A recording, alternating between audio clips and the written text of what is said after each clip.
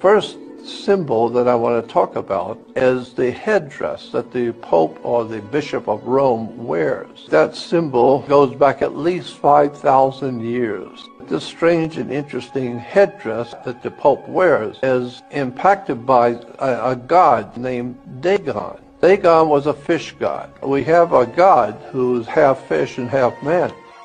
So now we see the Pope's headdress, but when turned, you then see he's actually wearing a fish head because he's representing the worship of an ancient Phoenician god. And that very powerful mystical god is still dominating the spirit and the intellectual thinking of religion even to today.